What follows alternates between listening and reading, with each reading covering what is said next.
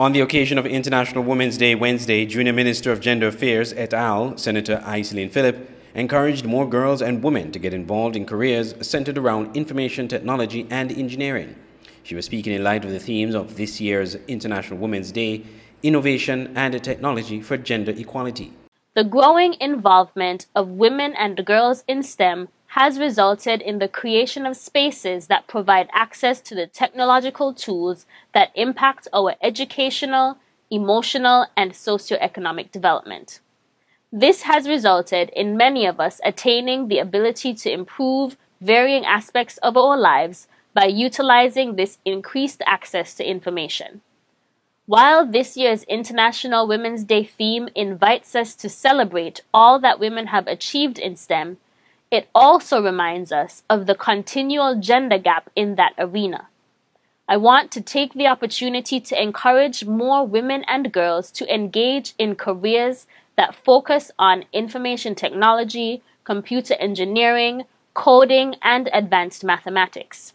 Meanwhile, on the occasion, remarks were offered by Minister Marsha Henderson, Government Senator and Minister Dr. Joyelle Clark, and Deputy Prime Minister Dr. Jeffrey Hanley.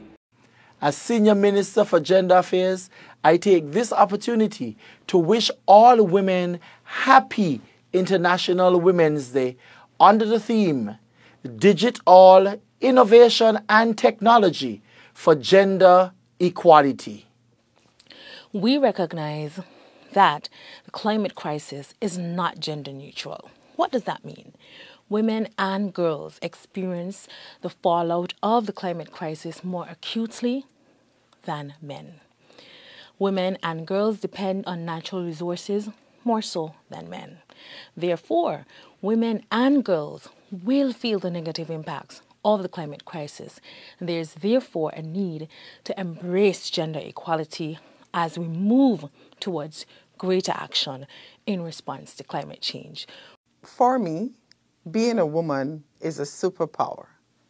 On this International Women's Day, I wish to take this opportunity to say Happy International Women's Day to all the amazing superheroes who serve in the Ministries of Labor and Employment, as well as those in the Ministry of Tourism and International Transport. International Women's Day, March 8th, is a global day celebrating the social, economic, cultural, and political achievements of women.